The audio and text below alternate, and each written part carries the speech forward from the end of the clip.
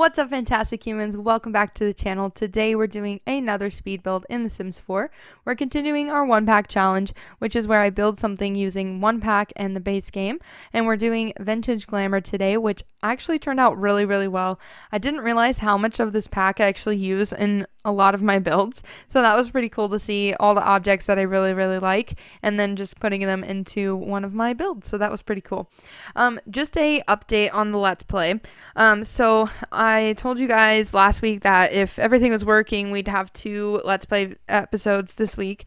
Obviously that did not happen because my game is still broken, but I think it is just the save game that's the problem. So what I'm going to do between now and Friday is start a new save game and then just try to get us back to where we are currently with Eliza and Presley. So I'm going to send them back to college in this new save game and then update their skills and stuff to the same levels that they were. And so hopefully all of that will be resolved. And then if that is the case, we'll have one Let's Play this Friday, and then I'll do another Let's Play video on Tuesday, so that we're all caught up and everything is good to go. And so if you have notifications, turn those on so that you are notified when I do that. And so yeah, that's kind of the update. My game is still broken, but I'm hoping that I can fix it. So now that we're doing this build, like I said, it is the Vintage Glamour pack that we're using. It is available as always on the gallery, and the information is right here for you on screen, so you can find it there. But yeah, I'm just building the kitchen right now, putting lights in under the cabinets like I normally do. This is a really great trick, by the way, if you want some more light in your kitchen but you don't want to use overhead lights, or you don't want to use those saucer lights. If you put wall lights under your cabinets and then just kind of put them up into the cabinets itself, you will be fine. They'll still work and you'll have a lot of light without actually having to see them. So that's pretty cool. This whole peninsula island thing does change quite a lot, so don't get too attached to it right now, because in about 4 minutes or so, I'm going to be changing it to what it actually will be, and I think it works out a lot better because it was so small in the kitchen area. For such a big house, I felt like that wasn't really realistic, and then it just doesn't look like I wanted it to, so that's what I ended up doing. But I love this little entryway, and I love that I have that little wardrobe there too, because I feel like someone would actually put that in an entryway, and it's nice. It's a nice change from the coat rack and the shoe racks and stuff that I normally use, because nothing else comes with the pack. So I think it just fits in really nicely right there. So, and then we have this lovely butler statue, which I didn't know actually existed in the game, but I found it and I thought to myself, I was like, if this isn't the perfect build to use that statue in, there's not going to be one. So I put it in, and there we go. So we have a little bar area with a nice butler. And then this is just an accent table that I put in with a radio, and then the books obviously act as a bookcase as well. So you have 2 radios and 2 bookcases, I guess, on the front level, or first level. So yeah, this is the dining area with a beautiful round table, which I'm really excited that I got to use, because I love the round tables in The Sims 4, but they're just so big that you kind of need a large space to do that in.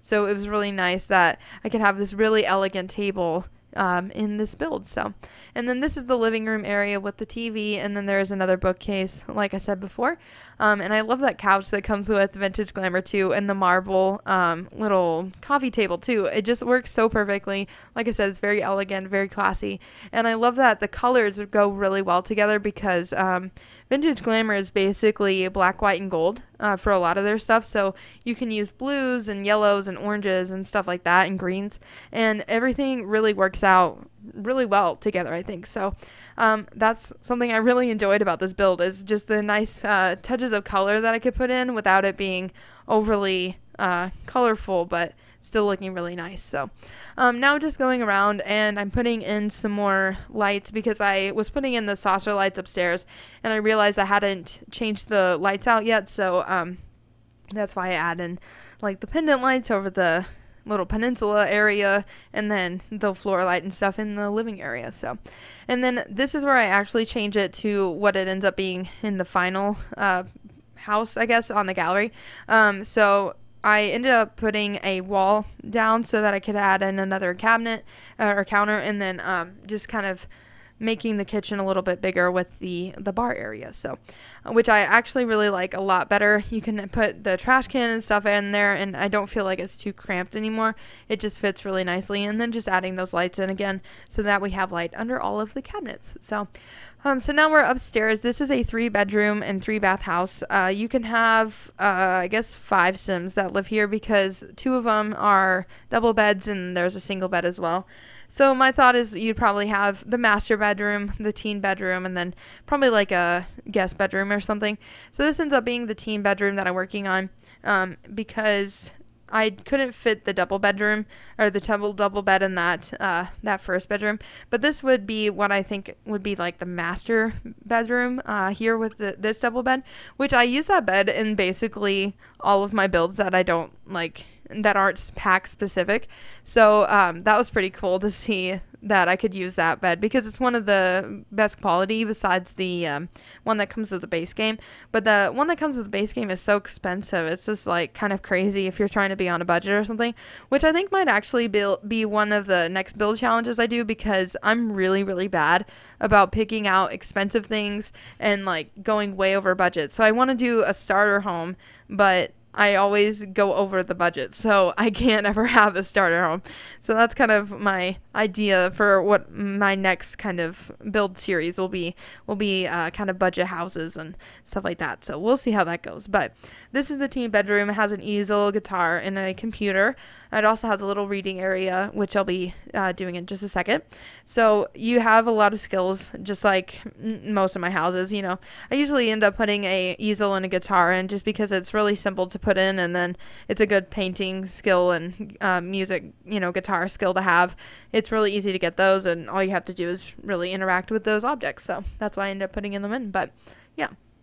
And then this is just the bathroom. If you wanted to build a toddler friendly house, I guess all you would have to really do is put in a toddler bathroom, like a toddler toilet, and then just build a bedroom for them. So, it's not too difficult to change it to what you need. So you can always download it and change it for yourself. So again, it is available on the gallery, and the link is in the description, and the information is right here on screen for you too. So, but yeah, that would be like the guest bedroom with the nice jacuzzi tub and shower combo, which is kind of funny because the master bedroom or bathroom didn't end up having the jacuzzi tub, but I guess your guests are going to be happy, so whatever. But here is the little door that I put in with the deck that wraps around the house because I just wanted something where you could sit and kind of chill out and be outdoors and stuff, and so that's kind of what I did. I didn't end up putting a grill or anything in here because I figured that they would just take it in from the kitchen and bring it outside. But if you download it for yourself, you can always put in a grill or any kind of thing that makes you happy. So you can do whatever you want with this build, really.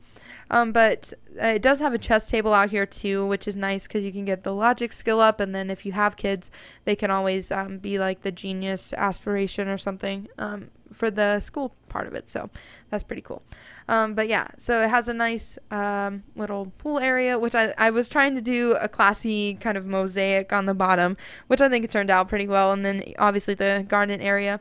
And the reason I love to do gardens is it's such an easy skill to do, but you can always get money from it too because you can sell all the plants.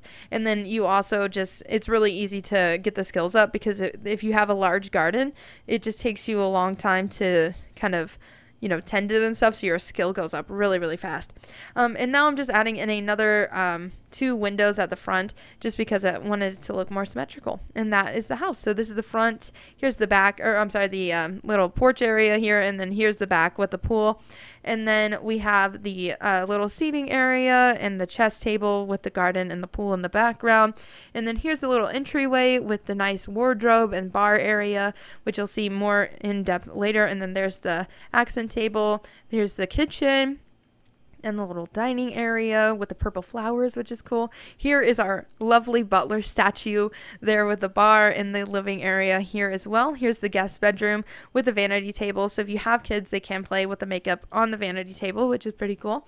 And that's the guest bedroom, or a bathroom, sorry. And then here is the master bedroom with the easel and just a nice little, I don't know, like wardrobe thing. And then here is the double vanity for the master bathroom. And then finally, here is the teen bedroom with all of the stuff inside with their bathroom as well. And that, my friends, is the build. So thank you guys so much for watching. If you like this video, give it a thumbs up below.